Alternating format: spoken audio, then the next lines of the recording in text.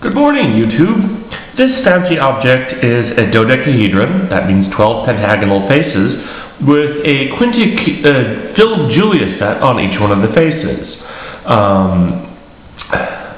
There's one Fatu dust. I think this is the Fatu dust on it.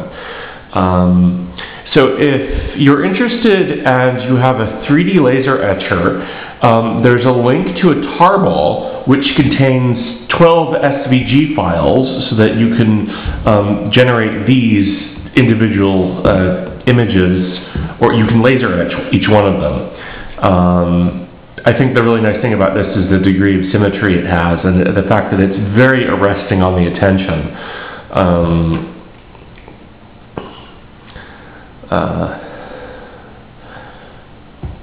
It's possible to do this with all of the platonic solids, the cube and the tetrahedra, and the icosahedron and the octahedron, but I think the dodecahedron is probably the prettiest. And I'm planning on playing around with the 3D printed versions one of these and UV reactive dyes.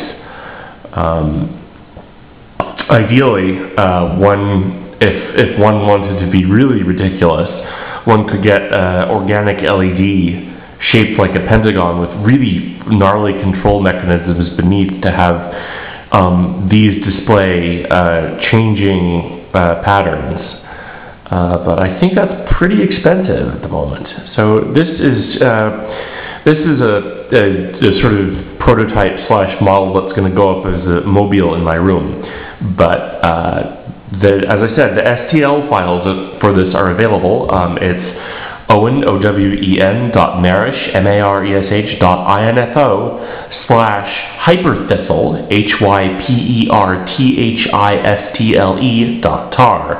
And the SVG files are printable in Inkscape. If you rescale them all at the same scaling so the pentagons still fit to each other, and etch black but cut red. Anyway, have a good night, everyone.